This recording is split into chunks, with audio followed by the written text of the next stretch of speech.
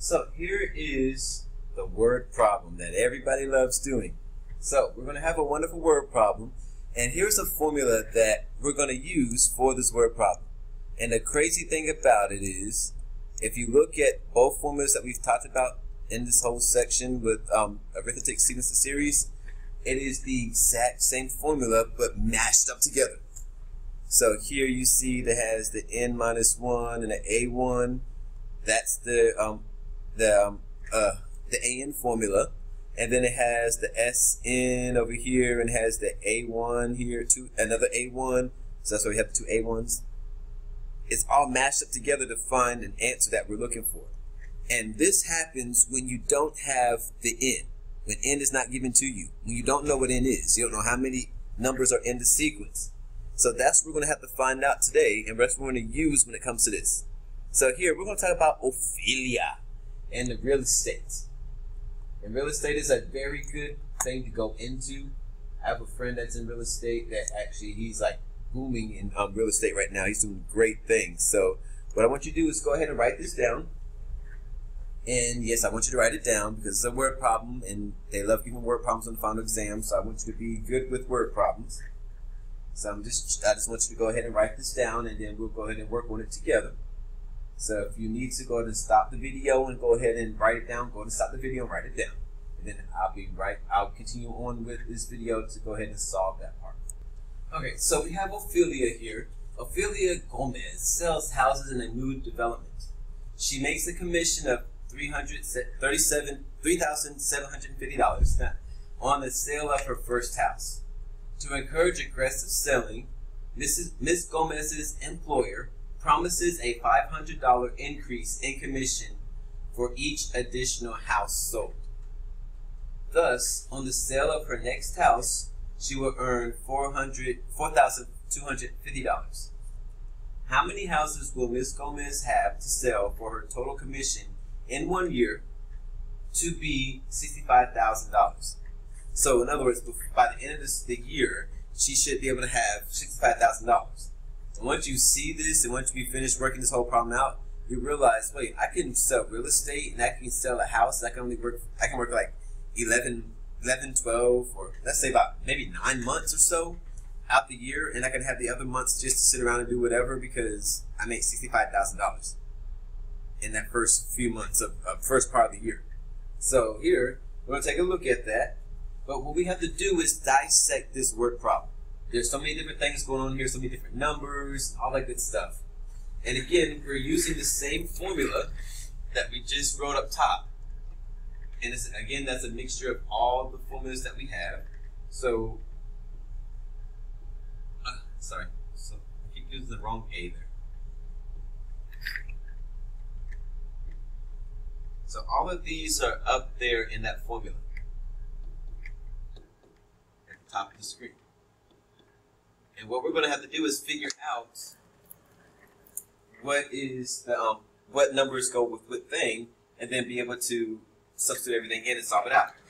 Now the biggest thing here is I just told you guys that this problem is for those when we don't know how many terms are in the sequence. We don't know what the n is.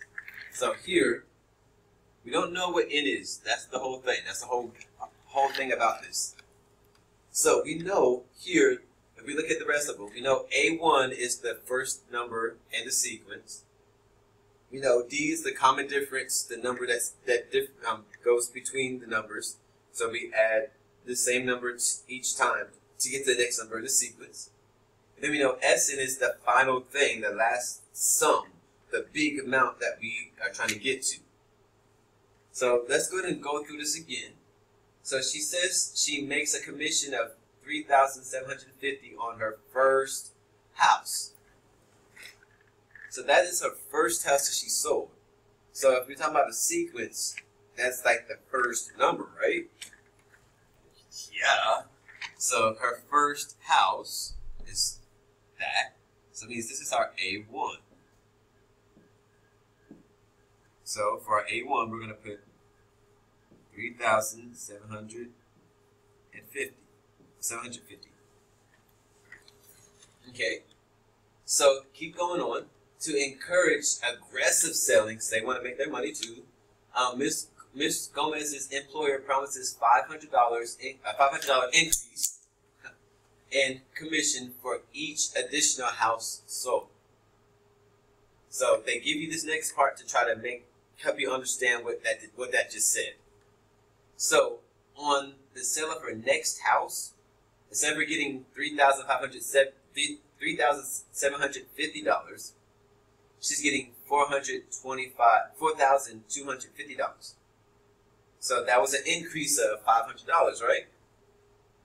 So if it's an increase of $500, and for each house she gets an additional $500 additional for each house she sells, can't that be the common difference there? Because each time you sell a house, you're going to get $500 more on top of it. So that means that's going to be our common difference, our D.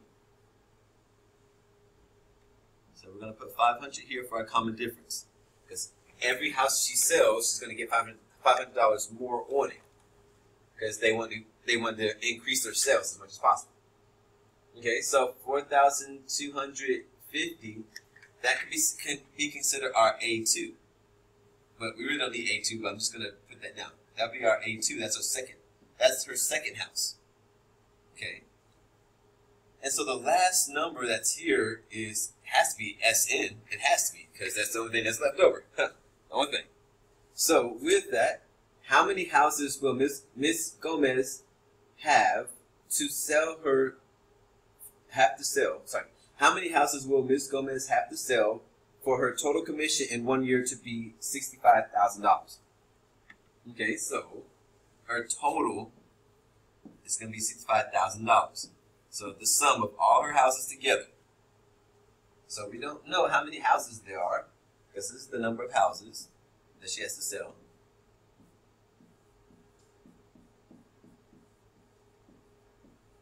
We don't know that number yet, so that's what we have to figure out. All right, so let's go ahead and take all these pieces here, and let's go ahead and put it into the formula and try to see if we can figure out what the answer is going to be. How many houses does she have to sell so she can get that $65,000 and kind of be done for the year? I'm going to write the formula down again. We're going to fill everything in at this point.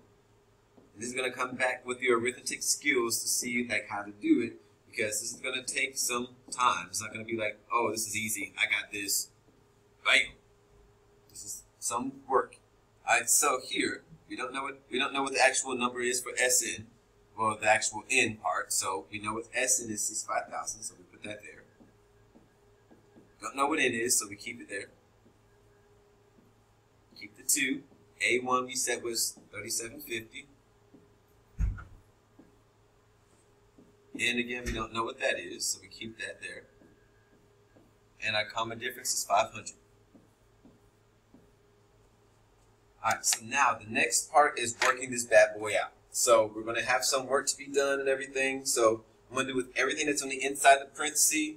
And hopefully you stay with me on this. If you have to go back and look at it again, go back and look at it.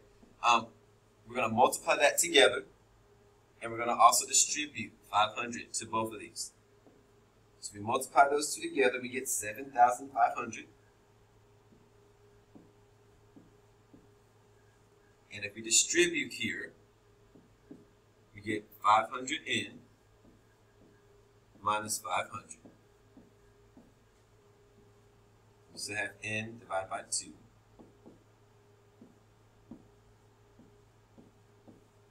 Okay, so we still have that.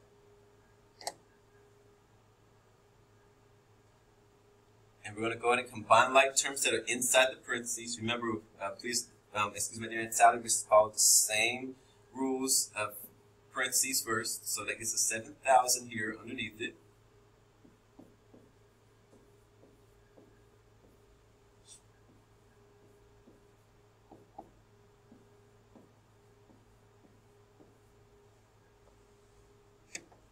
Okay, now, to make this as simple as possible, what we're going to do, we're going to distribute this n over 2 again to both of these terms, because that's on the outside of the parentheses. So we dealt with the parentheses by itself. We'll simplify that down as far as possible.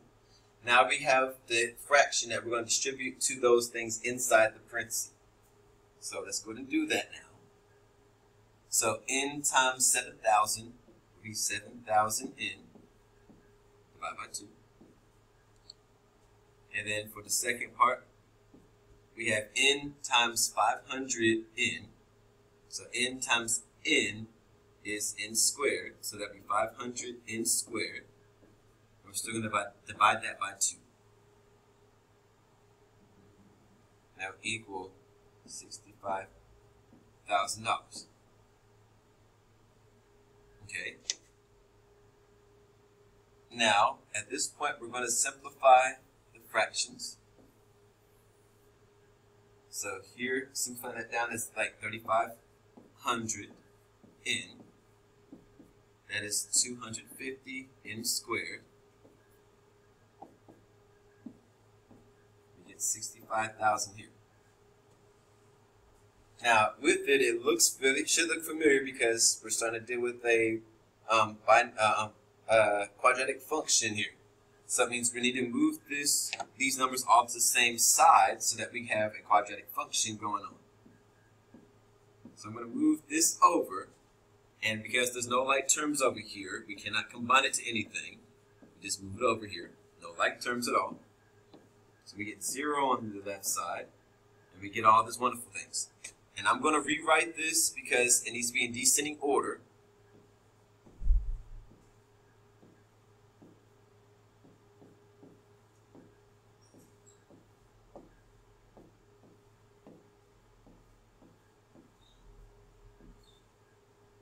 So we have all of that. And the last part is we can either factor things, or we can do complete the square. And really, when it comes to factoring, it's not going to work out. If you do complete the square, it's going to be a lot of work there trying to figure out what's going on. So the last thing is what you should have learned last year, or refreshed last year, which is the quadratic formula.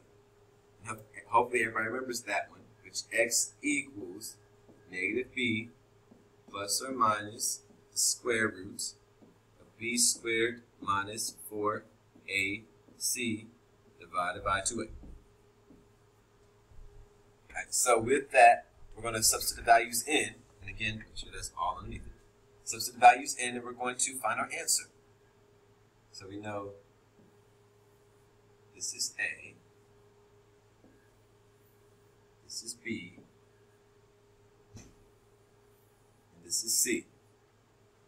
So we substitute those in, we're going to find our values. And with it, I'm going to change it. I'm going to do it because we have a positive and a negative. I'm going to do it in two separate ones because we can't put a positive and a negative in the calculator at the same time. So I'm going to make it two separate ones. I'm also going to fill all the numbers in. So negative b, which is 3,500, plus the square root of b, which is 3,500, squared, minus 4 times 250. Come on, board. And then c, which is a negative 65,000.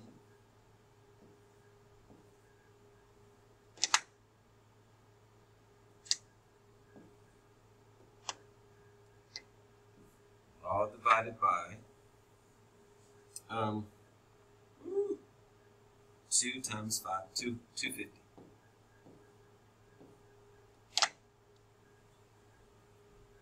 Alright, so when you put this in the calculator, you can do the alpha y equals, and I'm not going to actually show you right now, but do alpha y equals, we do the negative 3,500 plus, well, actually, let me stop the video right here, and then I'm going to bring up the next video and actually do that.